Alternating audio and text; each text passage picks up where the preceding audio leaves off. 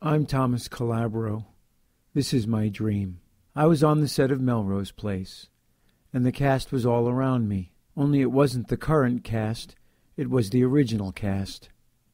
And they weren't humans, they were velociraptors. Raw. Suddenly they realized I was still human, and they started attacking me with their little forelegs. Fortunately, I had some katanas. Swish, swish, swish. Roar. Die, velociraptor. After the battle, I saw that I was surrounded by people. It was the cast of 90210, but I couldn't tell if it was the current cast or the original, because they were all robots. Bloop, bleep.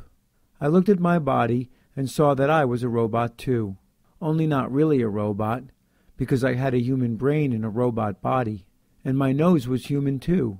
But those were my only human parts, my nose and my brain. Like RoboCop, but with less human parts. Then all the robots gathered around, but the script was nothing but numbers with no words.